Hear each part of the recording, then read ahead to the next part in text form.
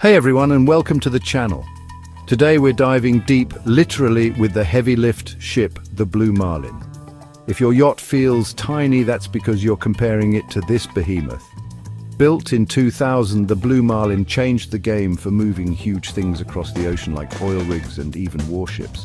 This ship is massive. It's 24.8 meters long and 63 meters wide. That's like a floating football field.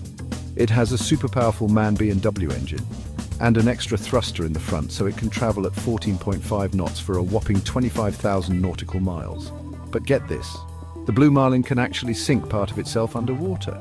This is how it loads and unloads those giant structures. It's seriously amazing engineering. This incredible ship has even transported the damaged USS Cole and the massive sea-based X-band radar.